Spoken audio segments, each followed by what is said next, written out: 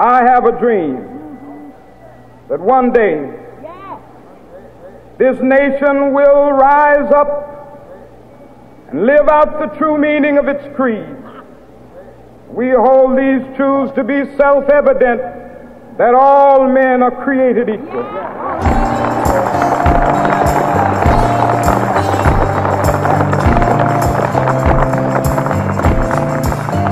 I have a dream that one day on the red hills of Georgia, the sons of former slaves and the sons of former slave owners will they be able to sit down together at the table of brotherhood. I have a dream that one day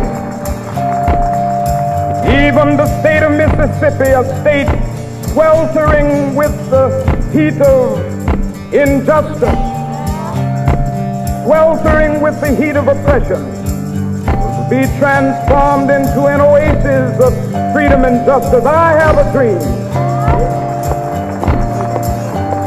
that my 4 little children will one day live in a nation where they will not be judged by the color of their skin, but by the content of their character. I have a dream today.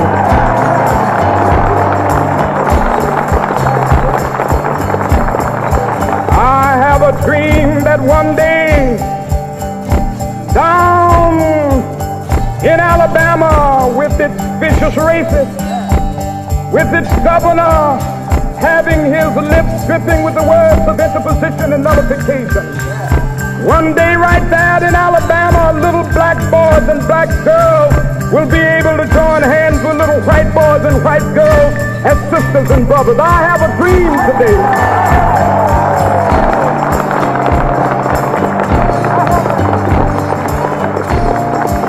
I have a dream that one day every valley shall be exalted, and every hill and mountain shall be made low. The rough places will be made plain, and the crooked places will be made straight, and the glory of the Lord shall be revealed, and all flesh shall see it together.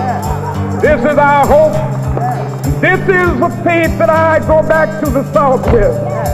With this faith, we will be able to hew out of the mountain of despair a stone of hope. With this faith, we will be able to transform the jangling discords of our nation into a beautiful symphony of brotherhood. With this faith, we will be able to work together, to pray together, to struggle together, to go to jail together, to stand up for freedom together, knowing that we will be free one day. This will be the day. This will be the day when all of God's children will be able to sing with new meaning, my country, tears of thee. Sweet land of liberty of thee I sing. Land where my fathers died, land of the pilgrim's pride. From every mountainside, let freedom ring. And if America is to be a great nation, this must become true. So let freedom ring from the prodigious hilltops of New Hampshire. Let freedom ring from the mighty mountains of New York. Let freedom ring from the heightening Alleghenies of Pennsylvania. Let freedom ring from the snow-capped Rockies of Colorado. Let freedom ring from the curvaceous slopes of California. But not only that, let freedom ring from Stone Mountain of Georgia. Let freedom ring from Lookout Mountain of Tennessee.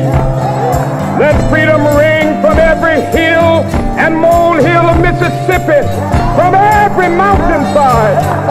Let freedom ring, and when this happens,